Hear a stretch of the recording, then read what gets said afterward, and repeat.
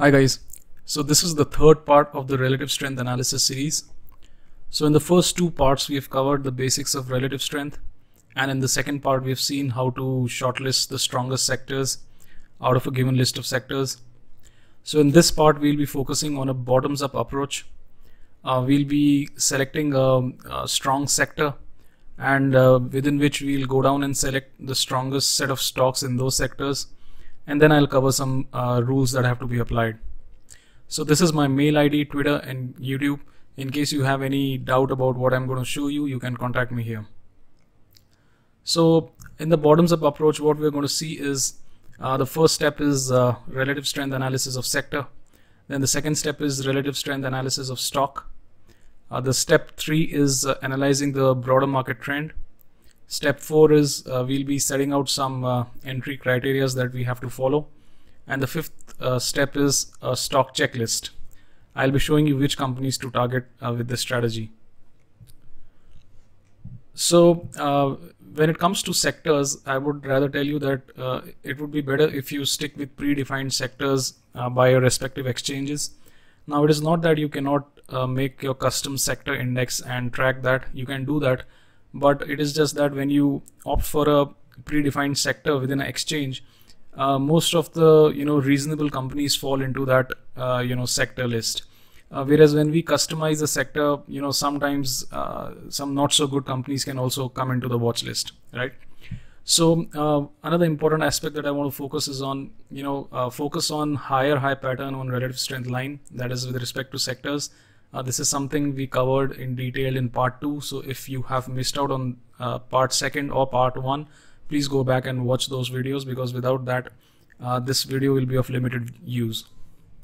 Also, if you look at the second part where we covered a lot about sectors, I actually forgot to mention a point there that the relative strength line, if it has been underperforming for a long period of time, and then you see that that line is starting to shape up beautifully and it starts breaking out, then always give those sectors more importance, right? So sectors can be compared with respect to broader market trend. Now for our markets, it's Nifty 50. It can be S&P 500 for the US market. For the Germany market, it can be the DAX index. For the UK market, it can be the FTSE 100. So it depends on which market you are trading. Make note of the broader market index, and you can plot all your relative strength charts with respect to those broader markets. So this criteria of shortlisting sector we'll be covering up in detail in the slides to come. And this 200-day moving average criteria also, when we'll be looking at entry and exit, I'll be taking up this criteria as well. So if you remember, this was the index that we shortlisted as the strongest index, this and information technology. That is in the second part. So this consumer durables index had a better relative strength structure. So naturally this becomes a choice. So I'll just take you down. This time frame is from 2011 to 2012. And I'll just take you down to respective stocks within these sectors, and we'll see whether we can narrow down which stocks we want to trade. So this is the first stock in the consumer durables sector. It's Hindustan Unilever. If you see, the relative strength line is forming a structure of higher high and higher low. The price is also above the 200-day moving average. Now typically when we get when price moves away from 200-day moving average, either wait for a time consolidation or price consolidation before you enter. But these are the sort of stocks you have to target. Look at the relative strength line. This is indicating that over a period of last 1 year, the stock has outperformed the broader market index by quite some margin. The next chart is of ITC, again one of the vital stocks in this consumer durable index. Again, the same structure is observed, structure of higher high and higher low with respect to relative strength line, and price being above 200-day moving average, and it is trading above it consistently. So these are the two stocks that you can see, that is Hindustan Unilever and ITC. Out of this, if you see, HUL has a much better and much stronger relative strength line. ITC is also trading up, but its relative strength line is it has some periods of where it moves in a sideways range and then it starts to break out. Whereas if you see at HUL is a uniform uptrending line. So the next stock is Mahindra & Mahindra. So you can directly see the comparison. When you compare it with HUL and ITC, the previous two stocks, the stock is below 200-day moving average. It's more or less sideways. Its relative strength line, it has started from here. It's somewhere here only. RS is still okay, but if you see price is more, in a sideways consolidation, you don't want to look at these stocks. Another stock is Asian Paints. Again, the price is below the 200-day moving average. Over a period of 12 months, the stock has gone nowhere. The relative strength line is still better because maybe the benchmark index is not doing well. But again, if you see, there is a structure of lower highs and lower lows forming here. So you want to avoid this stock as well. The next stock is Bharti Airtel. Now again, you see price has not done much over the past 12 months. The relative outperformance that you see is only in terms of benchmark. That is, benchmark might be falling and this might be falling less. That's why the relative strength line is doing well. But again, if you see closely over the past 6 months, you're seeing a structure of lower high and lower low developing. Again, you need to avoid this stock. The next stock is Hero MotoCorp. These are all stocks within the consumer durable index. Same thing is observed. Price is relatively flat. RS is still doing well, but over the past 6 months, it is just consolidating in a sideways range. Next stock that we see is Titan Industries. Now again, price has not done much. Relative strength line itself is sort of flat. You see a structure of lower highs and lower lows forming. Again, for this period, this stock is an avoid. So if you look at Britannia Industries, it's when compared to the last 4-5 stocks, this stock is obviously doing much better. Sorry about that. The price is trading above the 200-day moving average, and relative strength line, is forming higher highs and higher lows. But still, when you compare this stock with something like HUL and ITC, it's very clear which stock is doing, much better and which one we should target. So I'll just take you to this stock matrix here. So what we see here is that I have marked 2 columns. That is, one is ratio outperformance and another one is price above 200-day moving average. Now I pay a lot of emphasis in my trading with respect to 200-day moving average because historically, if you go and check out charts, most of the bullish trends do happen above this average and most of the bearish trends happen below this average. Now 200 is just a number. You can have 190, 210, 220 or 180, does not matter. But it's just a matter of preference, nothing else. So once we have this stock matrix ready, what we find is that HUL and ITC, the stocks that we saw, the first 2 examples, they're actually, the ratio is outperforming the benchmark index and price is decisively above the 200-day moving average. Now Britannia stock, the last stock that we saw, this one, I've marked it in the, as an orange marking because this chart is relatively better than most of the consumer durable sectors stocks that we saw, but still it's not at par with HUL and ITC. So look what we have done. What we have done is that within an index, there were about 8 to 9 stocks, and we have just moved down to 2 stocks. That is, we have just shortlisted 2 stocks. So if we go back to the second part where we covered the sectors, the second part of the video RS series, we had taken about 8 to 9 sectors and we just shortlisted 2 sectors, that was consumer durables and information technology. And moving on from there, what we have done is we have shortlisted out of 8 or 9 stocks within the consumer durable sectors to only 2 stocks. So I think from a basket of about 700 to 800 stocks, because we were taking about 7 to 8 sectors, we have just narrowed down to about 2 stocks where we want to trade and invest. So this is the main benefit of relative strength analysis, that from a basket of stocks you can easily narrow down to about 2-3 stocks which you want to trade and invest for the next 6 to 7 months, right? So again, this is a bottoms up approach. What we do is we move down to the sector first, then we pick out the stock. Top down approach is usually, when you start from the economy, the broader market index, then the sector, and then the stock. So bottoms up approach, usually it's you start from the company first, that is stock, but what I have done is I've started with the sector first and then moved on to the stock, right? So again, the main benefit of RS, I would like to repeat, is that we have shortlisted from a basket of about 700-800 stocks to just 2 stocks, right? So the third crucial step that I had mentioned in the framework, I'll just take you back there, that is this one. So we have covered the sector part in the second series. The stock part we have covered in this series.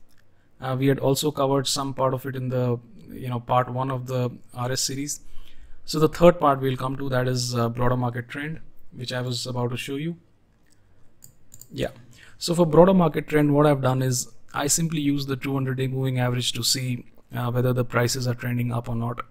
If the price is decisively below the 200-day moving average, I don't pick out stocks through this RS method, because you see the stock might fall less, but it would still fall in case most of the broader market indexes are correcting. So during those period, you can actually use RS to short stocks. So you go back to the second video where we highlighted the worst performing sectors, and then you can shortlist stocks from those sectors and try and take a short sell trade, right? It's exactly the opposite process. All right, so again, in case you use some different method to determine the long-term trend, you can use it. I've just given 200-day moving average as an example here because I typically use that. But in case you use market profile or Elliott wave theory, or maybe some harmonic patterns or fractals, whatever it is, you can substitute that with your own method. That doesn't matter. So when we come to individuals, the fourth step was about validating entry criteria. What I meant was, at times what happens is, I'll just take you through this first example, Hindustan Unilever. Now let's say suppose we decide that we want to invest or trade in this stock. We've already seen that this stock has run up quite a bit. So by entry criteria, what I mean is that wait for the stock to retrace, right? This is already one of the strongest stocks out there, okay? So what you can do is, either you can just invest some portion right here, let's say about 20-30%, and remaining 60 to 70% you can do it when the stock retraces. There are many videos I've uploaded, let's say about Fibonacci retracement or simple breakout trading ones. You can check out those ones. Like once you have shortlisted a stock, how to re-enter a stock again. You can check out those videos if you want to.